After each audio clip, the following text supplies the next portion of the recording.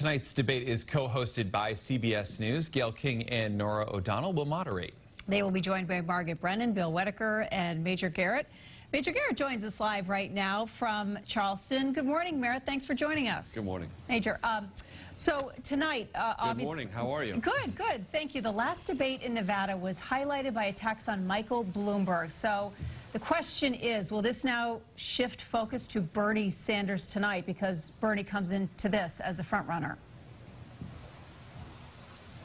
Yes, even though he was in his 70s, Mike Bloomberg was the new kid on the block last week, not the new kid on the block now, trying to make a better second impression than he did his first time. Even his campaign concedes that was an underwhelming, uninspiring, and in some cases, unfocused debate performance. But Mike Bloomberg is not going to be the center of attention. Everyone on the stage not named Bernie Sanders knows that after winning the popular vote in Iowa, winning the primary in New Hampshire and the caucuses in Nevada, Bernie Sanders has the momentum. And a victory here in South Carolina would, in all likelihood, catapult him into the leading position for Super Tuesday and may give him an unstoppable lead in the delegates heading toward the convention in Milwaukee. So the attention tonight is going to shift away from Mike Bloomberg and go on to Bernie Sanders because not just Joe Biden, but Pete Buttigieg, Amy Klobuchar, Elizabeth Warren, all need a strong performance, need to knock Bernie Sanders back on his heels and get voters, not just here in South Carolina, but in those Super Tuesday states, to recalibrate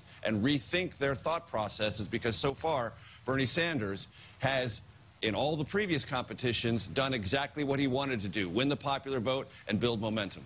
All right, Major Garrett, thank you very much. Appreciate it. We'll be watching tonight. You can tune in here on WBZ. We appreciate your input this morning. Thanks. And you can watch the debate right here on WBZ starting at 8 o'clock tonight, and then stay with us for reaction and analysis on the Spin Room and then on the WBZ News at 11.